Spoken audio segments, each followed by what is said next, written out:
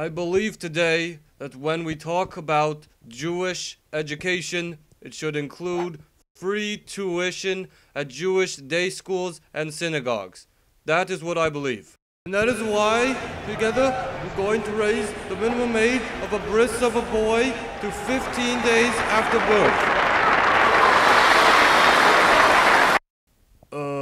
Well, at least the first time we at least have some Jews, although just a handful, acknowledging what the Jewish community is telling us over and over again. Too many Jews are toasting their bagels, which is contributing to the global warming problem. When I was 13, during my bar mitzvah, thousands of dollars from the wealthiest members of my synagogue did on that holy Shabbos day ruin the gift-giving process. The Sisterhood and Men's Club donated sons of money to me. I refused, and I only asked for individual family and friend contributions. That is nonsense. What a Kosher for All program does is finally provide in this country healthy diet for every man, woman, and child as a right.